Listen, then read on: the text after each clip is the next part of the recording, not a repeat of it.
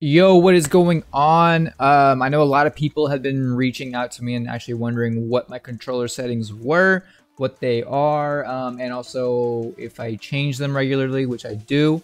And on top of that, what type of controller I use. So I just use a standard PS5 controller as to why this says toggle hold crouch and left stick jump and stuff like that. So I'm actually going to show you the layout, what it looks. A lot of people don't know that you actually can bind the mute button of your PS5 controller to an actual key. So I have that as caps lock. Caps lock is like my specialty move. So if I have a Newcastle shield or Rampart shield down, I can remove it with that using my mute button, which I usually typically do.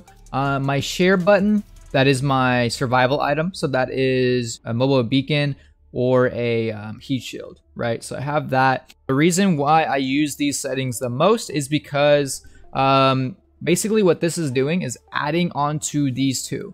So you're turning extra. If you have your zero, if you have ramp up time to 0 and 0 for the delay, this is basically adding onto it 24/7 until it hits an actual target. So right here, it's 210. It's 210. It's pretty fast. You know, you're able to look around pretty quickly. You know, I only have like 1% response curve, and then once you hit someone, you can see that slowdown. That slowdown is really good for tracking like close-up fights. That's what you want. It's still pretty fluid. You can still kind of move around, but you can definitely feel the pull once you turn on these settings. But right here, you can see it. I have aim assist on all three.